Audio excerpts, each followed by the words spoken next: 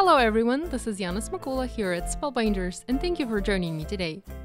In this video, I'll show you how to use one die to create a number of paper objects to style a wedding.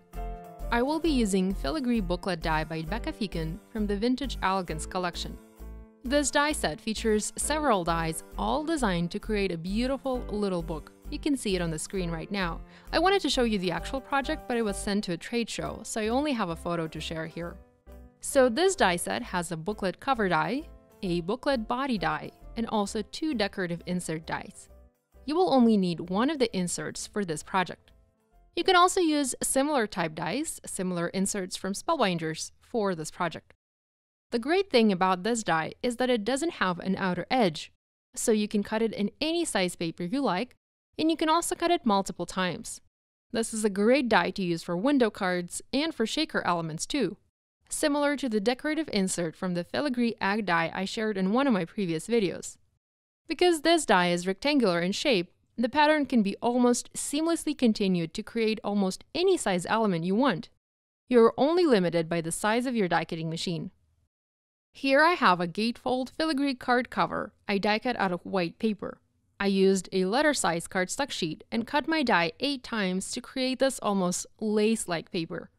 After I finished cutting, I simply trimmed my paper to size. Let me show you how this is done. So here I have a sheet of white cardstock and my insert die. I'm going to start in one of the corners, going to tape the die down to the paper, and will cut it in my platinum die cutting and embossing machine.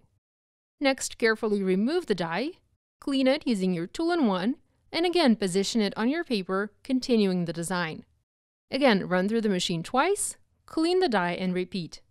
This does take a bit of time, but the result is always stunning. I used gold foil paper and cut a placemat to have under the plates at the dinner table.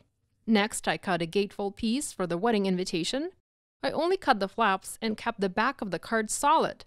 This saved me some time as I didn't have to do quite as much die cutting. Here I also used scissors and did a bit of fussy cutting and ended up having a decorative edge on my flaps. I also did the same thing on my gatefold wrap for the RSVP card. This one is smaller in size, but also made using the same insert die. I also used this insert to create a little table number card. I only cut it twice here. And finally, I cut several decorative wraps for the candles. These were plain battery-operated candles. So there's a lot you can do using just one die. Many different projects you can create. If you have any questions about these projects, please leave them in the comment section below. And be sure to subscribe to Spellbinders' YouTube channel for more education and inspiration. Thanks for watching. I'll see you next time. Bye!